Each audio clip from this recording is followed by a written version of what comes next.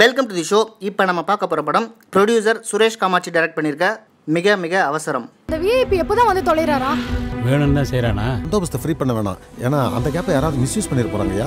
இந்த படத்துடைய கதை என்னன்ட்டு இந்நேரத்துக்கு எல்லாருக்கும் தெரிஞ்சிருக்கும். காவல்துறையில் தன்னுடைய சீனியர் ஆஃபீஸர் லோ கிரேட் ரேங்க்ல இருக்கிற போலீஸை தனிப்பட்ட முறையில் கெட்டணத்தில் அவங்களுக்கு தண்டனை கொடுக்கணும்னா எந்த அளவுக்கு அவங்கள இழிவா கீழ்த்தனமா மேலதிகாரி அவங்களுடைய வேலையை வச்சு அவங்கள எந்த அளவுக்கு பழி வாங்க முடியும்னு சொல்ற படம் தான் மிக மிக அவசரம். நம்ம எல்லாரும் ஜெமினி ஃபிளைஓவர் யூஎஸ் கான்சுலேட்டை கடந்து தான் வந்திருப்போம். அங்கே எப்பவுமே ஒரு 4 கான்ஸ்டபிள் ஆச்சு உச்சி வெயில நின்றுகிட்டு பந்தோபஸ்துக்கு காவல் காத்துக்கிட்டு இருப்பாங்க. இப்பதான் அவங்களுக்கு சின்னதா ஒரு பிளாஸ்டிக் கூரையை போட்டுட்டு உட்காரத்துக்கு ஒரு சேரும் கொடுத்துருக்காங்க. சில வருடங்களுக்கு முன்னாடி அவங்களுக்கு அது கூட இருக்காது.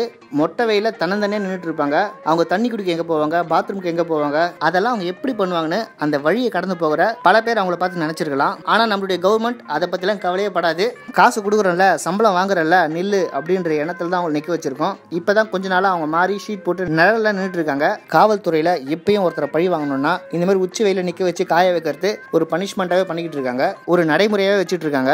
இந்த படத்துடைய கதை பர்டிகுலரா நான் சொல்ற அந்த யுஎஸ் கான்சுலேட்ல நிக்கிற அதே போலீஸ் கான்ஸ்டபிள்ல ஒரு பெண் நின்றுட்டு இருந்தாங்கன்னா இயற்கை உபாதையை தவிர்க்க முடியாம எந்த அளவுக்கு அவஸ்தைப்படுவாங்கன்றது தான் இந்த படத்துடைய மைய கதையே. இந்த படத்துடைய சென்டர் கேரக்டர் நடிச்சிருக்கிறது ஸ்ரீ பிரியங்கா. டயலாகா இல்லாம இந்த மாதிரி கஷ்டமான சூழ்நிலையில முகபாவங்களாலே எக்ஸ்பிரஷனை கொடுத்து என்ன சிச்சுவேஷன்றதை அழகா கன்வே பண்றாங்க. இந்த படத்துக்கு சினிமாட்டோகிராஃபி பாலபரணி. ஒரு ஷார்ட் பிலிமா இருக்க வேண்டிய படத்தை சினிமா தரத்துக்கு ஒரு நல்ல ஒரு ஃபீச்சர் பிலிம் தரத்துக்கு வந்திருக்கிறதுக்கு முக்கிய காரணம் இந்த படத்துடைய போட்டோகிராஃபி தான். இந்த படத்துக்கு டயலாக் எழுதினவர் KP ஜெகன். இவர் ஏற்கனவே விஜய் வச்சு புதிய கீதைன்னு ஒரு அட்டர் ஃபிளாப் கொடுத்திருக்காரு. அதுக்கடுத்து கோடம்பாக்கம், ராமன் தேடிய சீதை, ஏன் ஆளோட செருப்ப காணுன்ட்டு இது மொக்க படத்தை எடுத்து தள்ளினாரு. இந்த படத்துக்கு டயலாக்ஸ் அவர் தான் எழுதி கொடுத்திருக்காரு. மிகப்பெரிய புரட்சிகரமான டயலாக்னு சொல்ல முடியாது, ரொம்ப சாதாரணமா இருக்கு. சீமனுடைய மேடை பேச்சுகள் இதை விட பவர்ஃபுல்லா இருக்கும். இந்த படத்துல முடிஞ்ச அளவுக்கு அவருடைய ஸ்பீடை கண்ட்ரோல் பண்ணி சாதாரண மக்கள் எப்படி பேசுவாங்களோ அந்த லிமிடேஷன்ல பேச வச்சிருக்காரு. அதுவே மிகப்பெரிய ஆறுதல். மக்களை கண்டு பயந்து ஒதுங்கி பாதுகாப்பா வாழறவன் என்ன தலைவன், இவங்களுக்கு விஐபின்ட்டு எதுக்கு இத்தனை பாதுகாப்புன்னு தெரியல.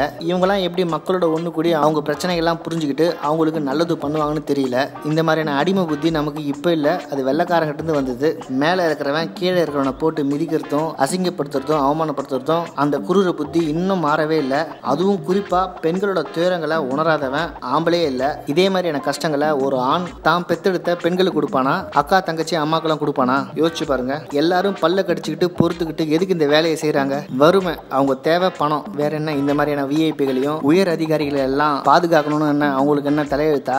எல்லாமே வறுமை தான். வறுமைக்கு முன்னாடி சுயமரியாதையும் சுய கௌரவத்தையும் விட்டு கொடுத்து மண்டிட்டு தான் வாழணுன்றது தான் பல பேருடைய குமுறல். அதை புரிஞ்சுக்கிட்டு இனியாச்சு பதவியில் இருக்கவங்க ரொம்ப ஆடாம மக்களுடைய எண்ண ஓட்டத்துக்கு ஏற்றவாறு நடந்துக்கணும். இந்த படத்தை பார்க்கும்போது விஐபி, பணக்காரன், உயர் அதிகாரின்னு எவனா இருந்தாலும் அவனை காலரை பிடிச்சி கேள்வி கேட்க தோணுது.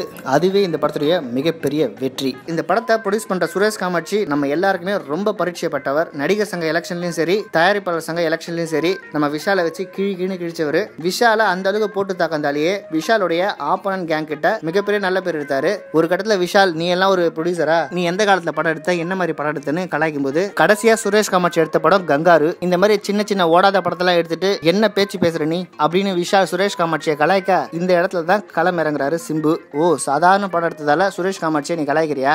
நான் சுரேஷ் காமாட்சிக்கு அடுத்த படம் கொடுக்குறேன், இனிமே சுரேஷ் காமாட்சி பெரிய ப்ரொடியூசர் தான்ட்டு சிம்பு கமிட் ஆன படம் தான் வெங்கட் பிரபு, யுவன் சங்கர் ராஜா, சிம்பு காம்பினேஷன்ல வர மாநாடு.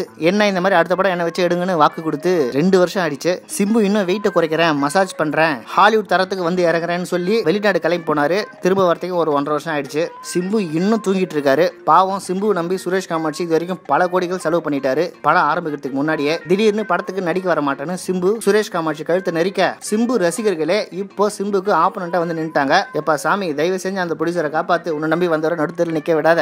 சோ சிம்புவோட ஃபேன்ஸோடைய அன்பு கட்டளைக்கு இணங்க சிம்பு மறுபடியும் சுரேஷ் காமாட்சிக்கு மாநாடு படத்தை நடிச்சு கொடுக்குறேன்னு ஒத்துக்கிட்டாரு. சோ மிக மிக அவசரம்ன்ற சாதாரண ஒரு சின்ன படத்துக்கு எது மிகப்பெரிய பப்ளிசிட்டினா, இந்த படத்துடைய டைரக்டரும் ப்ரொடியூசரும் ஏற்கனவே மிக பிரபலமானவர். படம் எடுத்துல இந்த மாதிரி பல சண்டைகளால இதே கதையை ஷார்ட் பிலிமா காவல் தெய்வம்னு பிஹைண்ட் வுட்ஸ் ரிலீஸ் பண்ணிருக்காங்க. சரண்யா ரவி போலீஸ் கான்ஸ்டபிளா நடிச்சிருக்காங்க. கார்த்திக் பாஸ்கர் டைரக்ட் பண்ணிருக்காரு. அந்த ஷார்ட் பிலிமும் பார்க்க நல்லா தான் இருக்கு. யூடியூப்ல ஃப்ரீயா அவைலபிள் இருக்கு. இருக்கு, டைம் கிடைச்சா பாருங்க. ஓவராலா இந்த படத்தை பாத்தீங்கன்னா என்னதான் இந்த படம் பார்க்க நல்லா இருந்தாலும் இந்த படத்துடைய ரன்னிங் டைம் 95 நிமிஷம், கிட்டத்தட்ட 1.5 மணி நேரம் தான். கதையும் திருக்குறள் மாதிரி சின்ன வரியா இருக்கு. அதனால இந்த படம் நல்லா இருந்தாலும் ஒரு முழு படம் பார்த்தா திருப்தியை அளிக்கல. இந்த படத்துக்கான டிக்கெட் காசை 150 ரூபா கொடுக்கறதுக்கு கொஞ்சம் எல்லாருமே சங்கடப்படுவாங்க. இருந்தாலும் இந்த படத்துல டிவிலயோ டிஜிட்டல் மீடியாலயோ பார்க்கும்போது நம்மள அந்த அளவுக்கு ஏமாத்தாது. இந்த படத்துக்கு 100 மார்க் எவ்வளவு கொடுக்கலாம்னா, இந்த படம் என்னதான் தரமா இருந்தாலும் ஒரு முழு நீள ஃபீச்சர் ஃபிலிம் பார்த்தா ஃபீல் நம்மளுக்கு ஏற்படுத்தல. இந்த கண்டென்ட் ஒரு ஷார்ட் ஃபிலிம் அளவுக்கு தான் இருக்குன்றதால இந்த படத்துக்கு நிச்சயமா 50 மார்க் லெஸ் பண்ணி தான் ஆகணும். இருந்தாலும் இது போன்ற புது முயற்சி செஞ்ச சுரேஷ் காமாட்சியை பாராட்டாம இருக்க முடியாது. அடுத்த படத்தில் சந்திப்போம். இந்த பார், கேவலம் ஒரு முட்டைக்காக உன் உயிர் இழக்க தயாராயிட்ட. முட்டை பெருசா இல்ல உன் மூச்சு பெருசான்னு நீயே தீர்மானம் பண்ணிக்க. என்ன லுக்கு விடுற? ஆமா, தெரியாம கேக்குறேன், என்னை விட நீ பெருசா என்ன தப்பு பண்ணிருப்ப? Tell me, tell me, del del del.